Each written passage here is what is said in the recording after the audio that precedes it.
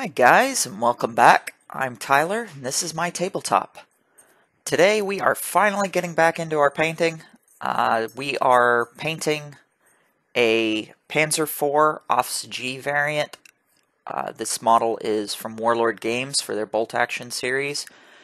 We assembled this a while ago. I will post the link to the relevant video in the description. Just like all my other tanks, I am following the German Army painting guide for Bolt Action. It's published by Warlord Games. They have a PDF for sale on their website. I really like it, and since I've painted all my other tanks with that, we're going to use it.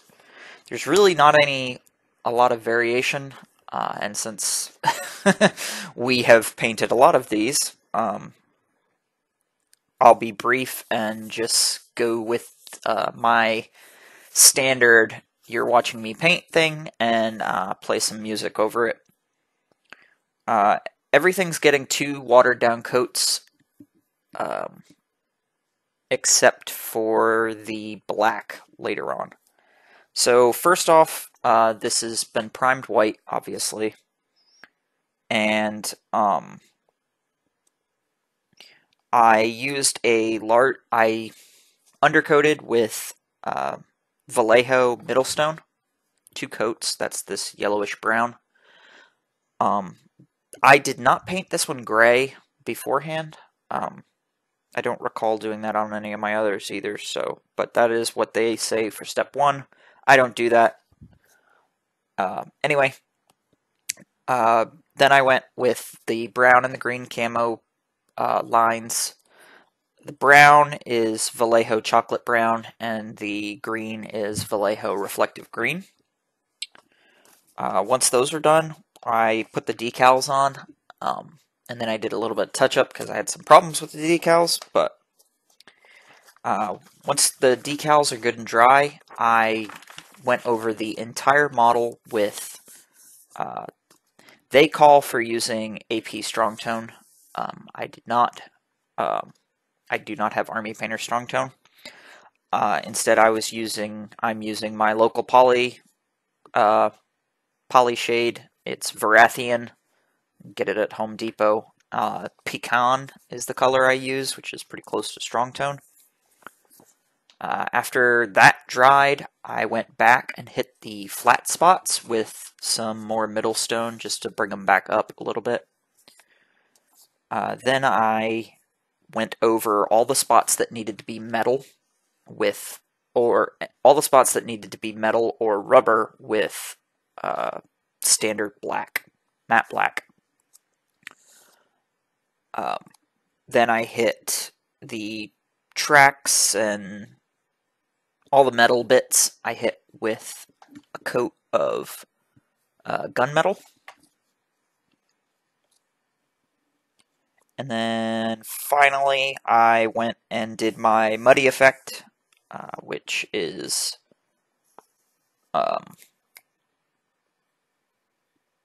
it's red. It's Vallejo red leather and Vallejo chocolate brown.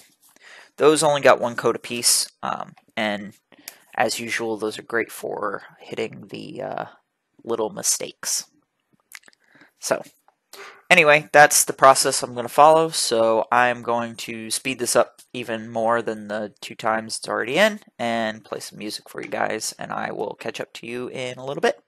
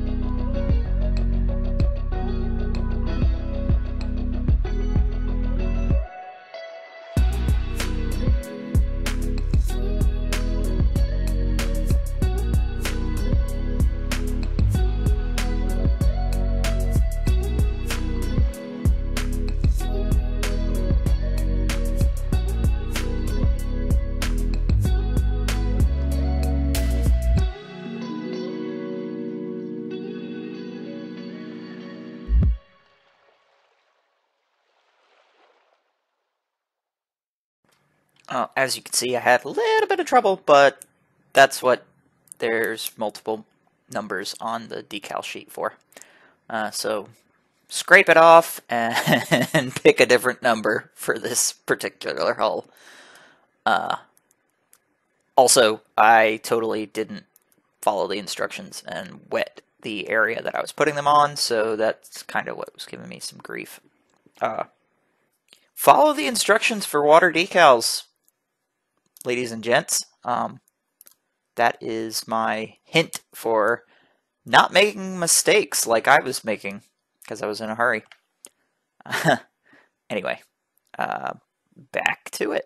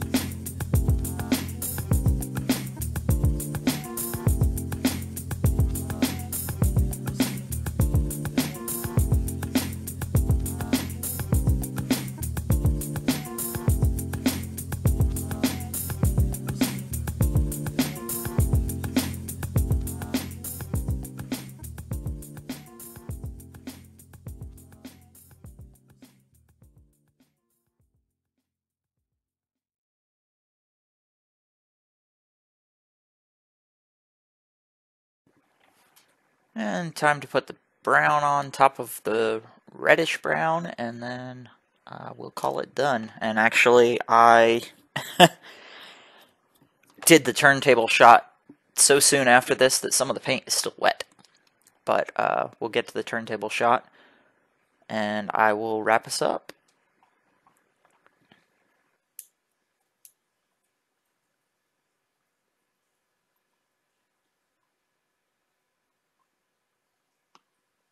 And that's going to wrap us up. I like this paint scheme. I think it really unifies and looks good on the tabletop, so that's why I keep doing it.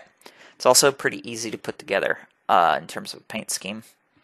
Not really sure what the next video will be, but I guess I'll keep you guys in suspense for that one. If you like it, please like, share, and subscribe. I'm Tyler. This has been my tabletop, and I will talk to you guys soon.